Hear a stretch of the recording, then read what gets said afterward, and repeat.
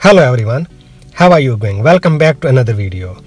What is your Wi-Fi password is probably the most frequently asked question when guests come around, right? However, there is always a risk when you give out your Wi-Fi password. Host probably doesn't realize that revealing such kind of information could pose network security at risk. For example, a guest might accidentally download a malicious software or connect an already infected device to the network.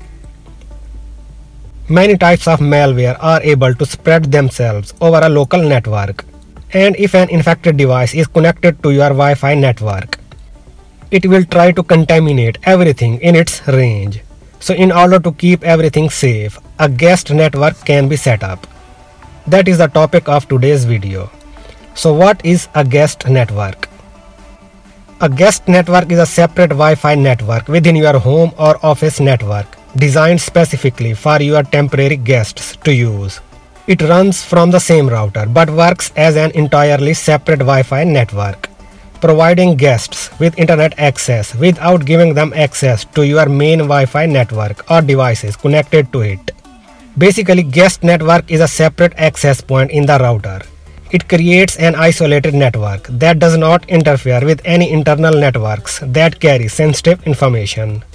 And by creating a separate network, you avoid giving out the password of your main network. You just tell them the guest network password. This way, visitor devices cannot see or access other devices from the main network. Your main network stays safe behind a firewall that protects it from any unauthorized access or malicious attacks. And don't worry, it doesn't slow down your internet. Okay, now what are the reasons to set up a guest network? It prevents unauthorized users from accessing your main network. If someone gets into your main network, they could download illegal content, steal private data, track other users, infect your network with malware. Another big thing is that you can maintain separate sets of rules for your personal and guest network. For example, you can limit the bandwidth to your guests so they don't overload the network or download files illegally.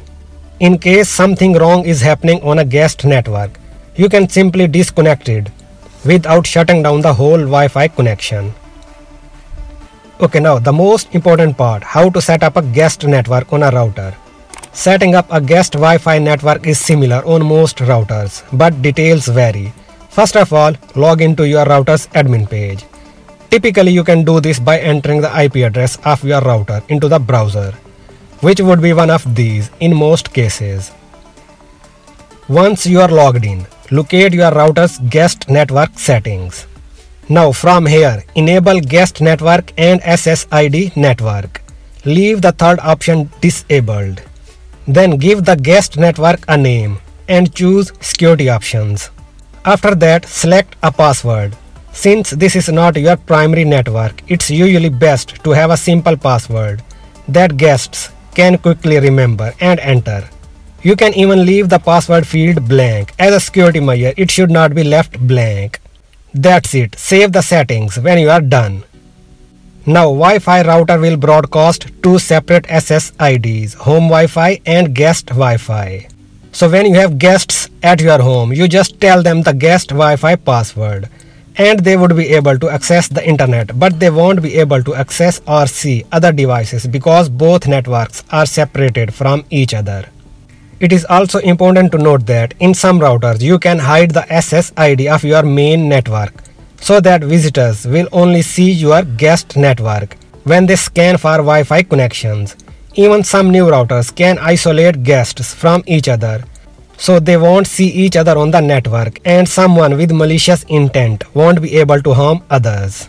Okay, so in a nutshell, if anyone other than your close friends uses your Wi-Fi, it's a good idea to set up a guest network for them. Among other things, a guest network prevents visitors from accessing private resources and eating all your bandwidth. Alright, so this wraps up today's video. Thanks for watching. Please subscribe.